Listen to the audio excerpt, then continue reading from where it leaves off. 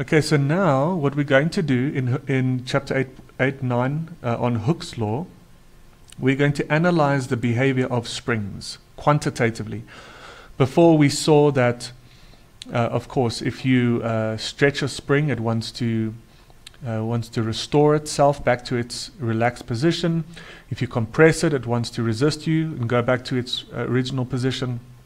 Now we want to look at this quantitatively, meaning we want to try to look at or develop some kind of equation. And this is called Hooke's law. Okay, discovered, this law is discovered by Robert Hooke. Okay, well, maybe we'll have a look at that a bit later.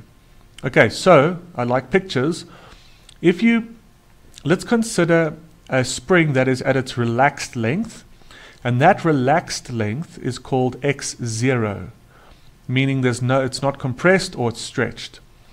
Then, if you compress it, then this distance over here is called x minus x0. So this length there is x, and then of course x0 is the relaxed length. Okay? Then if you stretch it, and by the way, in this case, x minus x0 will be negative, right? Because x is smaller than x0, so this will be a negative value. If you stretch it, then x minus x0 will be a positive value. Okay? So if you keep increasing, or if you keep changing x, let's look at two scenarios. If you keep compressing this more and more and more and more and more and more and more, then what's happening is you have this kind of negative, you're moving down this axis. So say now you have, on the horizontal axis, you've got these forces that you're applying to the spring. You're increasing the force, increasing the force, increasing the force. Okay? That's this way. You're increasing it. This is upwards. That's to do with stretching. And this is a compressive force. That's downwards. Okay? So that's why it's negative. So this is a compressive force. You increase your compressive force more and more and more. And as you increase this compressive force more and more and more, the x minus x0 becomes more and more negative. Okay? And then over here, if you apply a positive force, an upwards force, and you increase that upwards force more and more and more, it stretches the spring more and more and more. So you have x minus x0 becoming more and more positive. All right?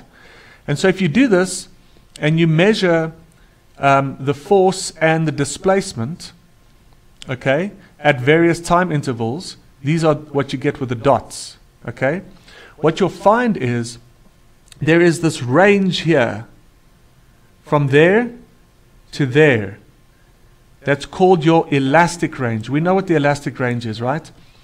The elastic range is if we now remove the force, these compressive or stretching forces, the spring is going to restore to its relaxed length.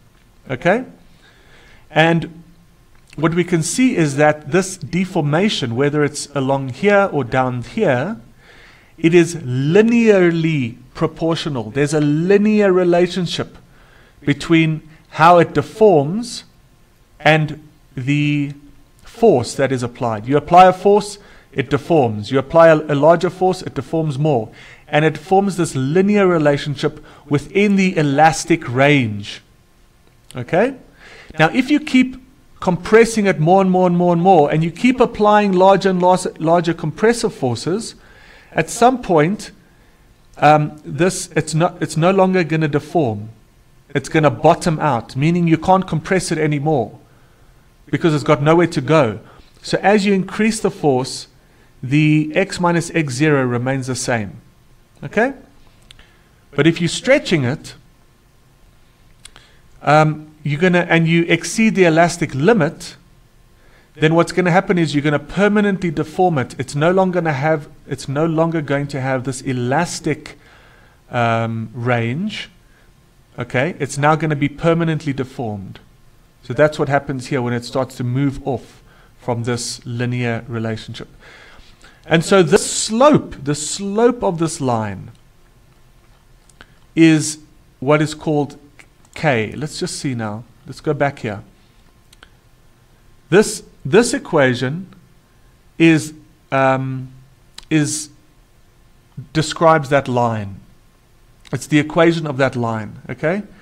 So f is a function of x minus x0, but it's equal to k times x minus x0.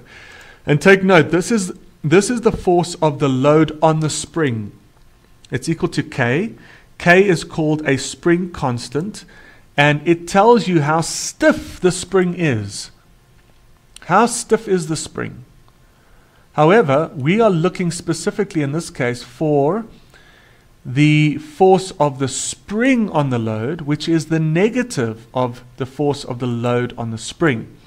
So that is simply minus k x minus x0, and this is called Hooke's law. Okay? So we'll see if there's some examples. See you now.